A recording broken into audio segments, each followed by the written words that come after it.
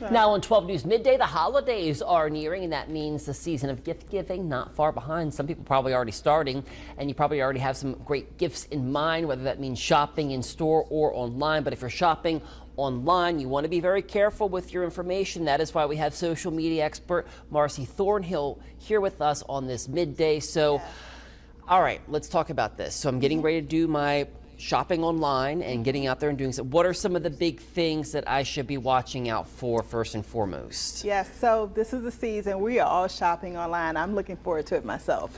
But I want to be safe. So the first thing I want everyone to consider is the use of virtual credit cards. And what is that? So that's something that's offered either by your credit card company or your bank, and it pretty much gives you a short-term credit card number to use.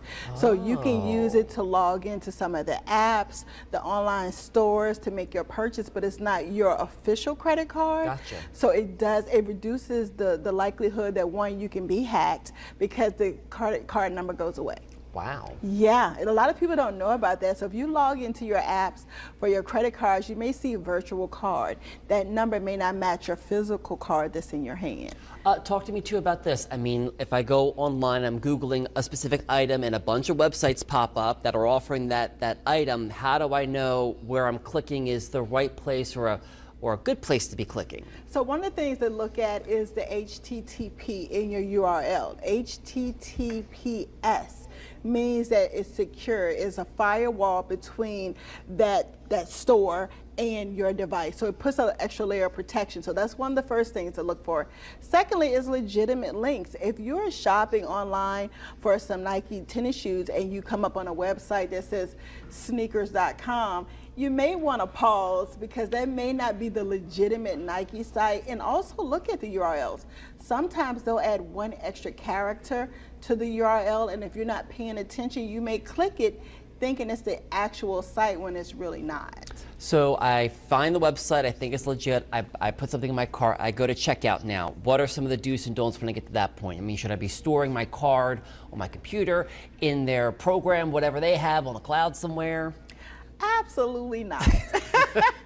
So I always suggest that you do not store credit cards. It's very easy for us to shop. We're like, okay, my card's there, I can just click and go. And I've had that happen to me where I have stored a credit card, I put things in my cart, and then the box shows up at my house. Somehow it processed. So just err on the side of caution. One, don't store your credit card number all over the place. Keep it close to you. Only use it one time.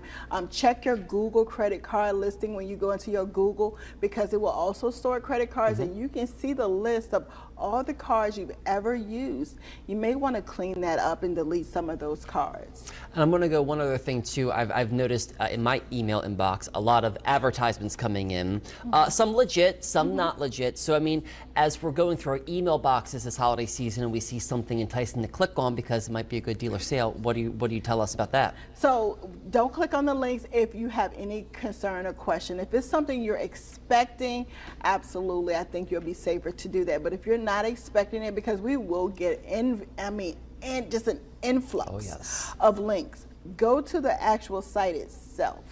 So if it's coming from a store site like a Macy's and you see all these different links and you're constantly getting emails, pause for a moment, look at the URL, don't click on it, but actually go to the Macy's site, open it up, and if you're looking for that sale item that's in your email, how about just grabbing the description, taking it to the Macy's site, pasting it in their search bar, then you may be able to find it that way. That kind of keeps you a little safer.